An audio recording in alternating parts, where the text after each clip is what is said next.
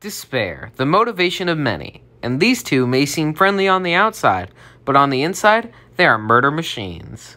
Like Monokuma, the murderous teddy bear from Danganronpa. And Korosensei, the Reaper from Assassination Classroom.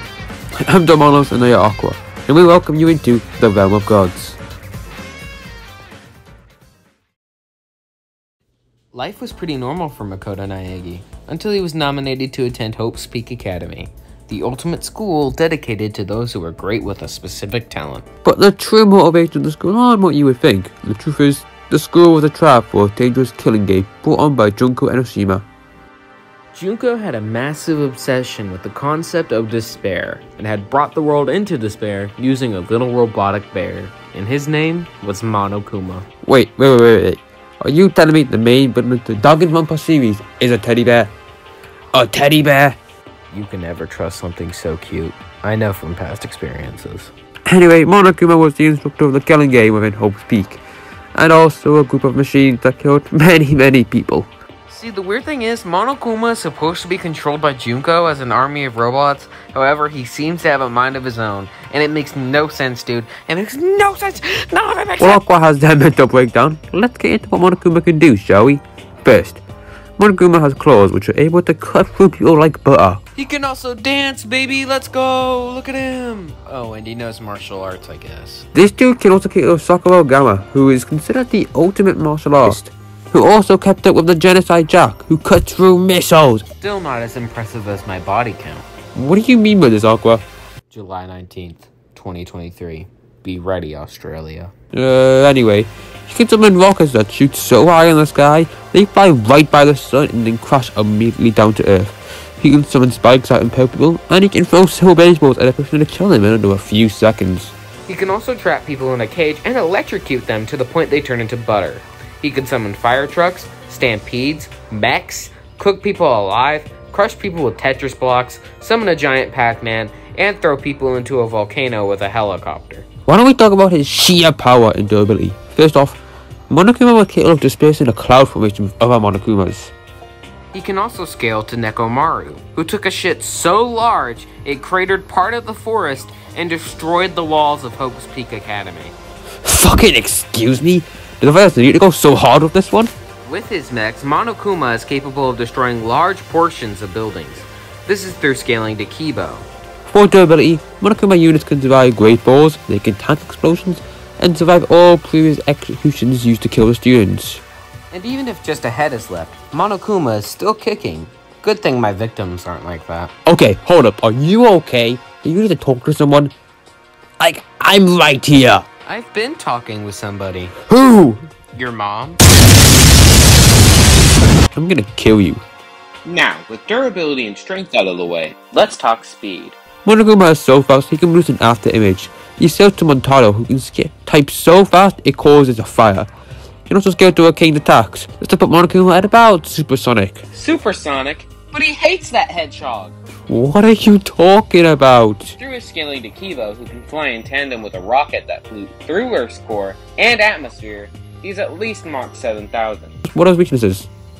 While still being able to threaten heavy hitters, Monokuma is still a small robot, and they tend to play with their food before ending them.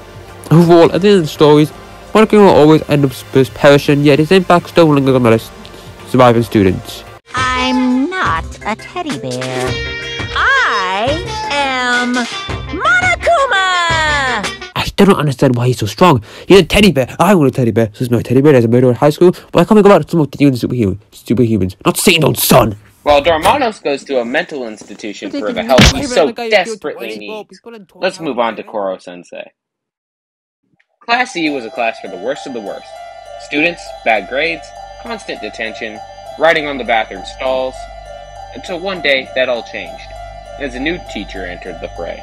His name was Korosensei, and the students had one goal: to kill him. So, I'm the one who blew up the moon? Huh? Korosensei was a major threat to Earth, as he himself stated.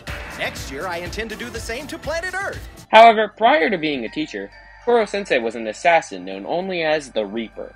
The Reaper was known for his incredible skill in battle, until he fucked up and had to take an apprentice under his wing, who betrayed him and sold him off as an experiment to a scientist known as Kotaro. During these experiments, Korosensei bonded with a teacher named Akuri. However, in a test to see how antimatter in Korosensei would react to death, a lab rat was sent to the moon and exploded, flying 70% of the moon.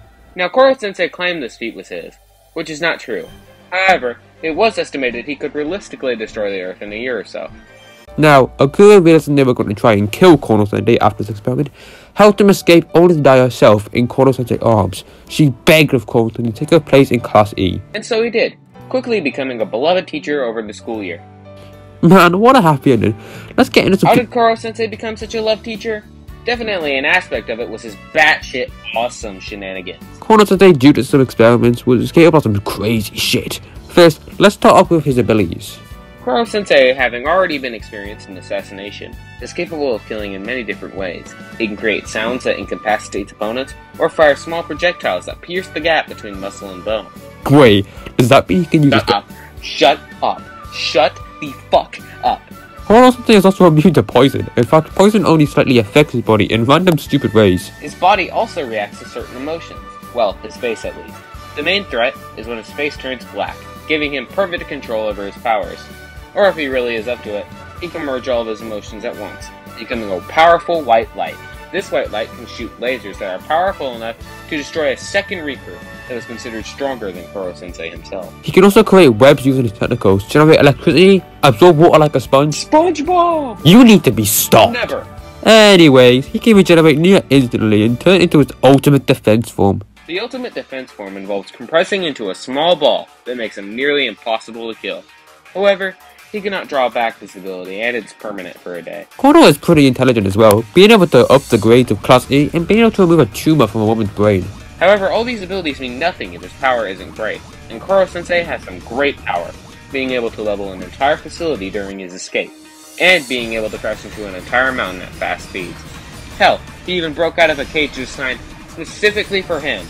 That's not even tanks to destroy. Korosensei is also incredibly fast, being able to outspeed gunfire from a fighter jet and being able to avoid a light speed laser. However, he sensed the laser beforehand, meaning he did not need to match the speed, which is at most Mach 21.86. Now, for durability, Korosensei, due to his regeneration, could heal from almost anything, like grenades specifically designed to kill him, and survive over 470 rounds of ammo.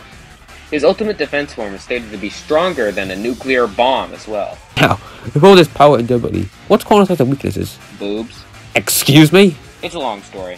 What you need to know is, his main weakness is lack of brute strength, usually having to use his speed to make up for it. And he always puts the lives of Class E before his own. And if his heart gets completely destroyed, Koro will immediately die. Which is how his story ended. After defeating the second Reaper, Korosensei had to be put down by the students of Class E. Knowing what had to be done, Korosensei died a beloved teacher, but not only his students, but by me. He's so cool, goddammit! Overall, Korosensei was an assassin and powerful foe, but also a great teacher. You may be exceptionally strong, but I'm exceptionally clever!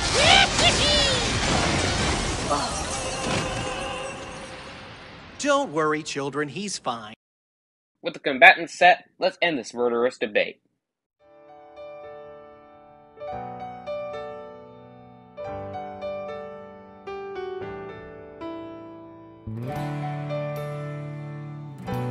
I'm sorry, but class is out for today. Aren't kids something special? Some days they are enjoying their peaceful lives, full of hope, and then there are the days of where all they want to do is cause major despair. Nice try. Although I don't appreciate you destroying my classroom. I'm just getting started. I'm sorry. Did I miss something?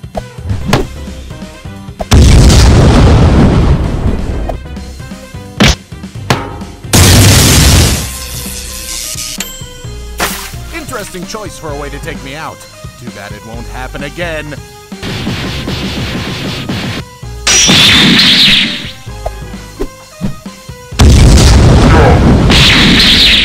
This is fun. Why are you so annoying?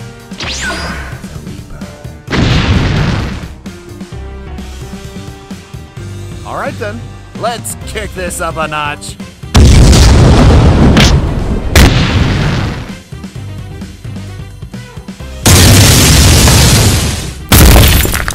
How many of you are there? I don't think you understand. You may be the Reaper, but I am the ultimate despair! Let's end this for the both of us.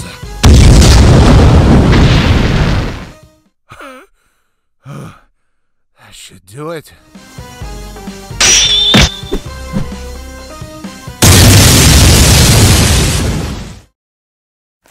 But how? You idiot! I'm beyond death! I am immortal! I am despair!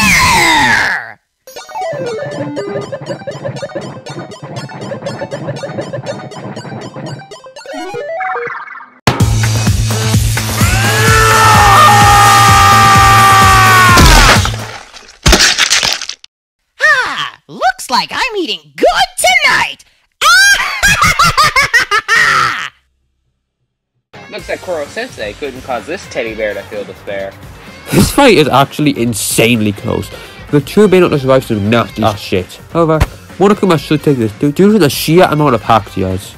Monokuma, through his sheer execution possibilities, would always keep Koro on his toes, due to him surprisingly being faster, although slightly. Korosensei can dodge bullets, yes, but Monokuma can scale to Mukuro, who can move so quickly bullets are frozen in time to her. Korosensei can catch missiles. Genocide Jack can slice through them. These feats surpass Koro, even if he is more visually impressive. Making speed in this fight not a major factor since they were so close, meaning we have to look at other feats. When it comes to durability without his ultimate defense form, Monokuma takes the cake, being at city block level, while Koro large building level. But with the ultimate defense form, while yes, being able to withstand a nuclear bomb, isn't a factor in this fight, due to Monokuma's speed as stated earlier. Making durability also not matter here now, some may be thinking, but isn't Kono smarter? In pure experience, yes. However, Monokuma is a computer AI, meaning most information would be more accessible to Monokuma before Kono making him smarter. Also, keep in mind, Monokuma has an entire army of robots that Koro has no way of putting down for good, while Monokuma has multiple execution methods that would most likely kill Koro one stab to the heart and Korosensei is out of this fight. At the end of the day, Monokuma had the speed, intelligence, and sheer ability to keep Kono on his toes.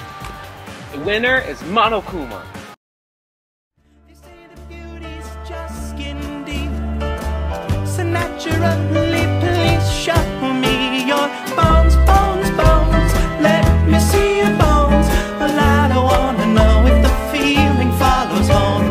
Bones, bones, bones. Hell, we're all alone. If I come home, baby, will you show your bones?